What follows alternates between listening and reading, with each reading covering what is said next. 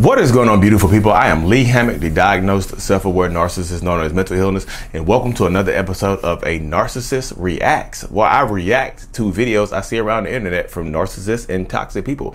Today, we have a line-crying cheater that just beats on the floor, throws himself around, and begs and pleads for forgiveness. Stay tuned, like, and subscribe.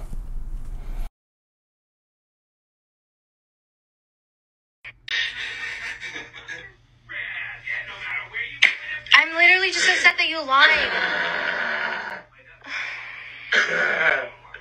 I feel like this is a little bit dramatic. Like, I'm not being dramatic. This is how I feel. God damn it. You won't let me fucking explain why. I just don't want to deal with this.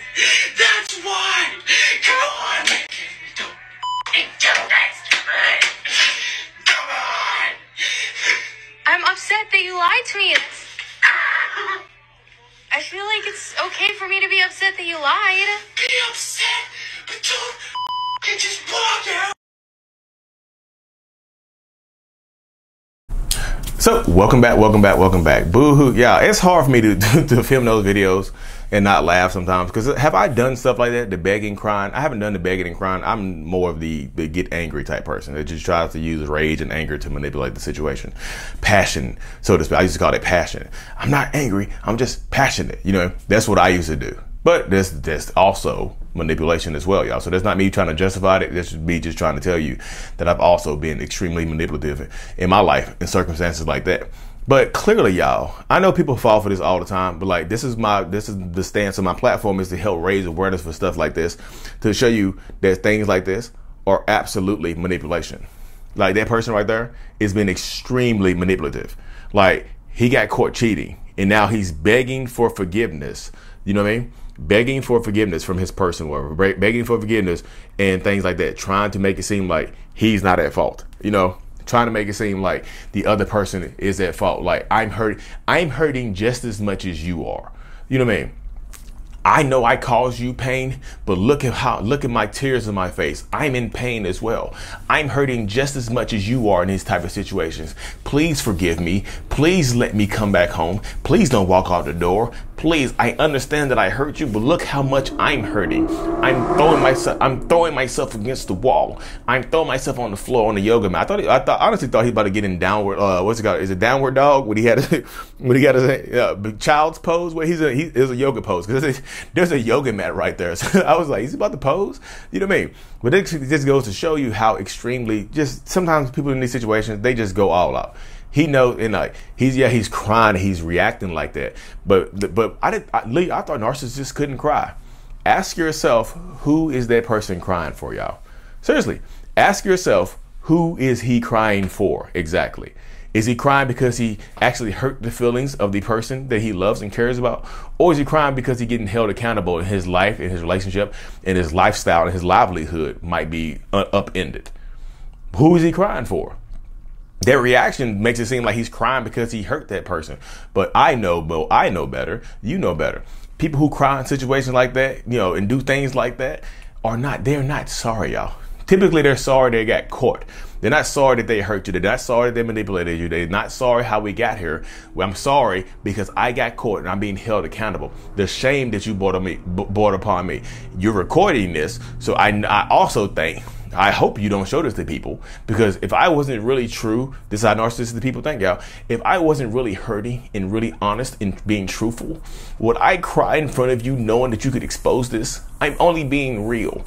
I'm only being authentic and things like that. So you see that mindset that goes into a lot of this stuff as well, y'all. Are they being authentic? Absolutely. You think that person's been authentic, crying like that, y'all? Crying, begging, pleading, wheezing, all that stuff right there. Do you think he's been authentic? I know it works on people in person, because the crying and showing his emotions and being passionate, and you're like, well, look at you. You are hurting. Sometimes people in that position will actually start to hit on themselves, not just the rolling around on the mat like throwing a childish tantrum because they're getting held up. They start crying and begging and pleading and hitting themselves like, I'm so stupid. I made such a dumb mistake. I can't believe I hurt you. They'll do things like that to make it seem like they are just in so much pain for what they've done to you.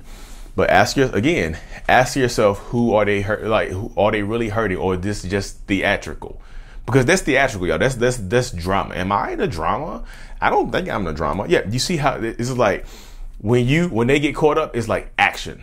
Hey, and you heard her in the video. She's like, I'm just sorry. Like, you're being dramatic right now. Yes, he absolutely is being dramatic. This is acting time. And scene. Take scene. Cheater caught up. Caught by going through his phone, and action. Boom. Begging, pleading, crying, snot rolling on his nose. It's pretty pathetic. And you hear her, she's like, I feel like this is kind of dramatic. I'm just upset that you lied to me. He's like, and he was like, you can be upset, but don't just walk out. Don't walk out. He don't want her to leave, even though he hurt her. And we all know, typically in these situations, if you were to match that narcissistic person's energy, they wouldn't be as forgiving as they hope you're going to be.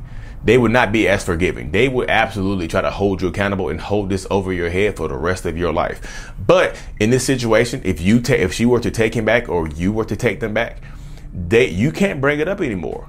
Why would you keep bringing it up? If you've already forgiven me, if you've already taken me back, if I've already had this emotional reaction in front of you, why would you take me back if you're not completely over it? If you take them back in a situation like this, you need to be over it. And that's just me being truthful and honest, because they're not gonna let you bring it up. Because guess what? If you bring it up again, they're gonna start an argument with you. They're gonna argue with you. They're gonna get mad at you, and they're gonna rage out on you and argue with you and tell you that you're being too emotional. Even though he's how emotional he was, they're gonna tell you that you've been too emotional and that you're living in the past. But they did it, and they don't want to be held accountable. I'm just telling you, like, this is I'm just being realistic. I'm just being realistic with you, because this is the mindset of a lot of toxic people and manipulators. They're going to do this, beg, plead, cry for forgiveness, and if you forgive them, you can no longer bring it up. Because why would you? You know what I mean? But like I said, if the opposite happened, they would bring it up every day for the rest of your life. You'll never ever hear the end of this, ever. This will be brought up for the rest of your existence. I promise you'll never get past this. I promise you they'll continuously bring it up. I promise you they'll continuously throw it in your face. I promise you. Every time and typically also, they'll try to get you back. They won't just let this go. They'll try to get you back. They'll try to do something to get you back. They'll try to talk to your friends, and they'll try to sleep with one of your cousins. They'll do something to try to get you back. And then if you catch them after they've caught you and held you accountable, they're going to just blame you. Like, you made me do this. Remember? You made me do this. What about what you did? Remember what you did? But you can't do the same thing to them, y'all. But anyways, y'all, if y'all like this reaction video, send me some stuff. Tag me some stuff on Instagram, TikTok. I'm on Twitter now. I'm tweeting more. Send me some tweets, y'all. Send me some stuff on Twitter. I'll react to them. Anyways, y'all, like and subscribe for more. And as always, mental illness is out. Peace.